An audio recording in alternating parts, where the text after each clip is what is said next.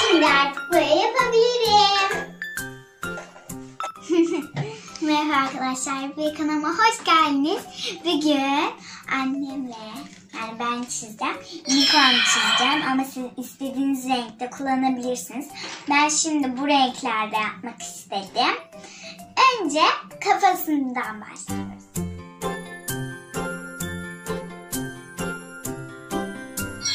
Şimdi pembiş bir saç yapıyoruz. İsterseniz küçük, büyük, öyle renkler de yapabilirsiniz.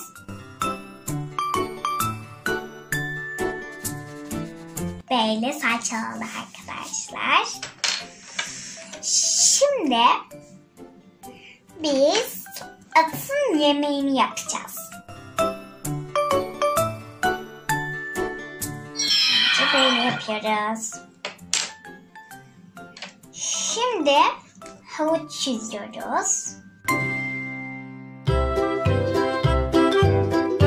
Havuçların rengini bilmeyenler annelerine, babalarına sorabilir. Ay, bir tane daha havuç çizelim ya da. Çizdik. Şimdi havuç kutusunu boyamayı istiyorum. Ben içini mavi yapmayı istiyorum.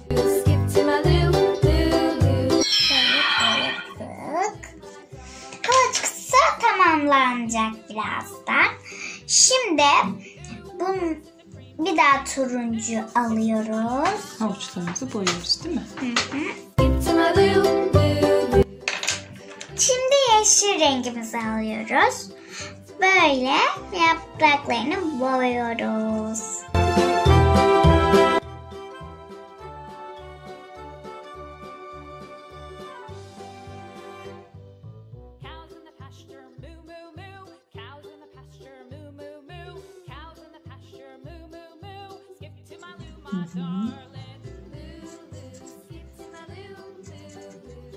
Evet.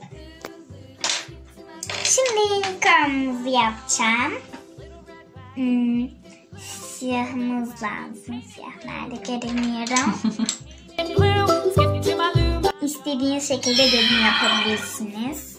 Ben gözüm kapalı böyle yapmayı istedim. Şimdi küçük biraz yapıyoruz. Gülümseyen biraz. Biraz. Şimdi kırmızımızı alıp dilini boyuyoruz. buraya biraz kırmızılandırıyoruz. Şimdi bir daha siyah alıyoruz. Burnu alıyoruz. Şimdi boynuz yapacağım. Üçgen çiziyoruz değil mi? Sonra bakın arkadaşlar çizgiler yapıyoruz. İstediğiniz renk boynuzunu boyamak isteyebilirsiniz. Ben sarı boyamak istiyorum. Ben taçla çizeceğim. Hadi bakalım.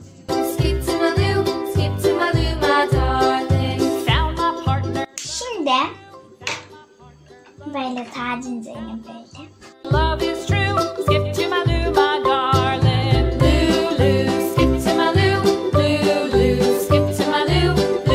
Bu seferlik ben böyle biraz burasına saç yapmayı istiyorum. Tamam. Çok güzel olacak böyle bence. Önce kalpten yapacağım ama sonra seçeceğim. Kalp. Sonra buradan da böyle bir kalp yapıyoruz. Bundan da böyle bir kalp yapıyoruz. Ben içlerini sarıya boyayacağım. Siz de isterseniz içlerini sarıya, başka renklere boyayabilirsiniz. Ben şimdilik biraz taşıyordum ama. Şimdilik sarıya boyamayı istiyorum.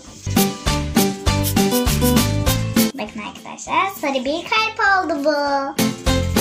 Bu da sarı bir kalp olacak. Acaba bunu mor mu yapsam? Sen bilirsin. Olabilir. Keşke rengarenk boyasaydım kalpleri. geç kalmış değilsin. Bak mesela sarıyı boyadın ya, şimdi işte pembeyle devam edebilirsin, maviyle devam edebilirsin. Ya da başka kalpler de yapıp onları rengarenk boyayabilirim. Ben başka kalpler de yapacağım ya da.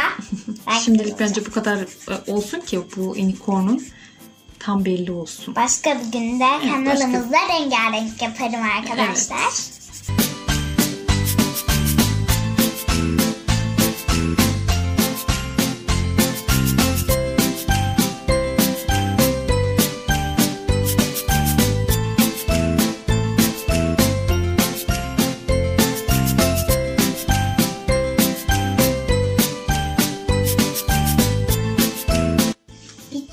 Arkadaşlar saçını yapmayı unuttum ama şuraya bir daha yapayım. Şimdi bunun için dikkatli olmamız gerek. Biraz değişik bir saç yapacağım bu sefer.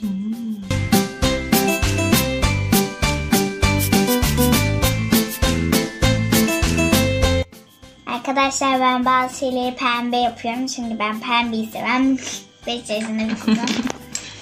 Evet, Zeynep Hüma'nın ponisi bitti. Konuyu unuttuk. Su mu? Su yok poninin. O yüzden hemen onu çizmeliyiz. Hemen susadıysa.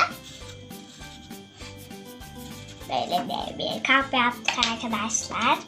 Suyumuzu da hemen dolduralım ki poni kalmasın.